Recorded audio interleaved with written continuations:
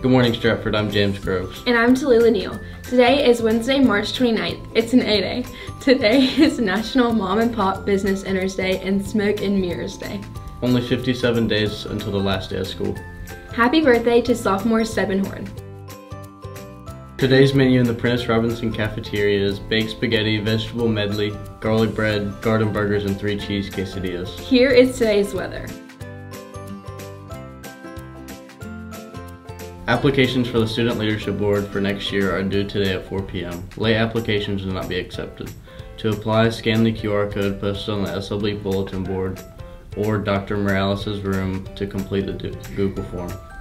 See Dr. Morales if you have any questions. The Beta Club taping ceremony is Thursday during break in the Henry Tift Fine Arts Auditorium. Friday is the last Friday, Jeans Day. The Animal Rescue Club is holding a charity drive on Saturday, April 1st from 10 a.m. to 2 p.m. at Pet Supplies Plus on Forsyth Road.